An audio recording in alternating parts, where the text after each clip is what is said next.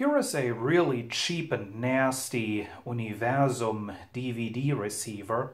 I found this at the side of the road. Somebody threw it out.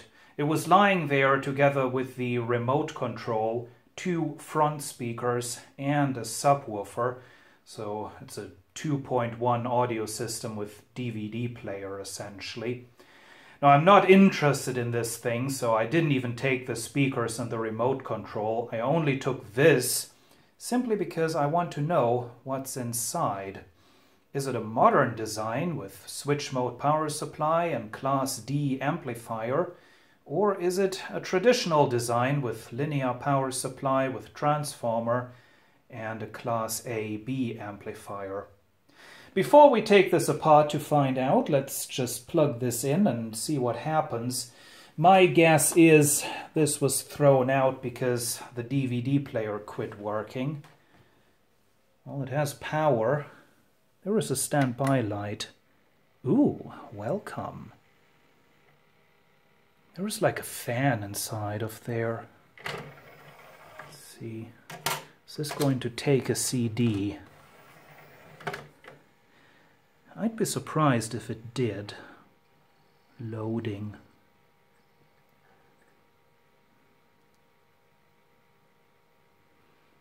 Is it going to do it? Ooh! Oh, it is. Okay. There is actually a little graphic in this display. I have the left and right front speakers and then the subwoofer. Well, maybe it still reads CDs, but probably not DVDs.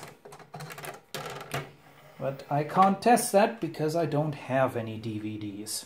Anyway, enough testing. Let's take this apart. Actually, let's first take a look at the back of the unit. Power cable, 3 speaker outputs, 2 video inputs, video output, super video output, digital audio output. Then here is the FM antenna, AM loop antenna, and the SCART jack that is both audio and video output. And that's it. Interestingly, that cooling fan that I heard is not mounted on the back, so it's got to be buried inside somewhere. Let's go and take this apart. This has these plastic side panels. I guess those have to come off first, so let's... ooh, those are some really cheap screws. 2 turns and they're out. And this, yeah, this just pulls off. Ah, there we go. Okay. Ooh, some clips. That's actually quite well made. I'm surprised. Then, yeah, the top cover just extends over to the side. Oh, there are some more screws here. Okay. So let's remove the side panel over here.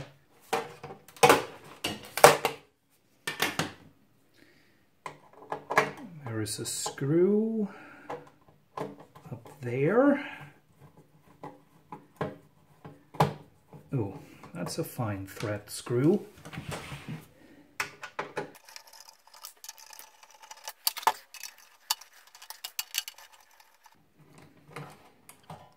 And the last screw is out. Let's see what we find. Oh, another screw hiding right there. Interesting. It's not symmetric. There is no screw over here. Ah, there we go. And now, let's see what we find inside. Okay. Well, that is a very traditional design, and I like that. Nice transformer. Nice heatsink. DVD drive, tuner. There is not much to this. Let me take a closer look. First of all, it seems like somehow a label from a DVD has made it into this unit. And I'm not going to translate this, but all my German viewers can tell, yeah, that's pornography. Oh dear. Anyway, so the mains comes in right here and goes into this small circuit board. And this contains a little 5-volt standby power supply, little transformer, little rectifier bridge. There is a 5-volt regulator in a TO92 transistor case. So that presumably powers the logic, which I assume is in the front panel.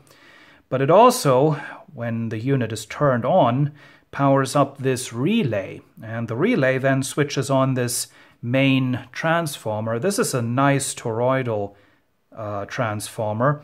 Does have a diagram of all the windings on the side, so that's going to be handy. I like this. That transformer supplies power to over here. That's the power supply section, the main power supply section. There is 1, 2, 3, 4 rectifier bridges on here. Here is a 12-volt voltage regulator, a 9-volt voltage regulator, and a 5-volt voltage regulator. So quite a few operating voltages in here. Now over here is of course the DVD drive. There is presumably for all the drive, the mechanical control of this, there is a circuit board under this. And then right here is the tuner module, AM and FM. I already took out the screws, and under that I assume there is some processor chips on the underside of this board, so that's going to do all the DVD player stuff. Right here is a little dual operational amplifier, and then right there is the main amplifier chip. This is an LA4663 stereo amplifier. It does 16 watts per channel.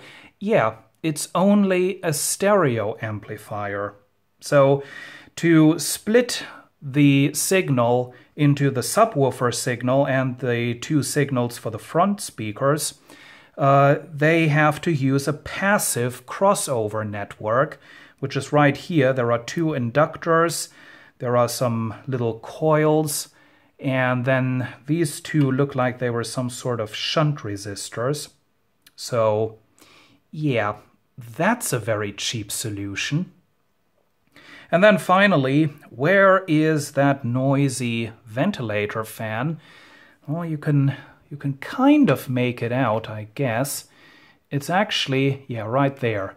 It's under this heatsink. It's pulling in air from down below and forces it through the heatsink.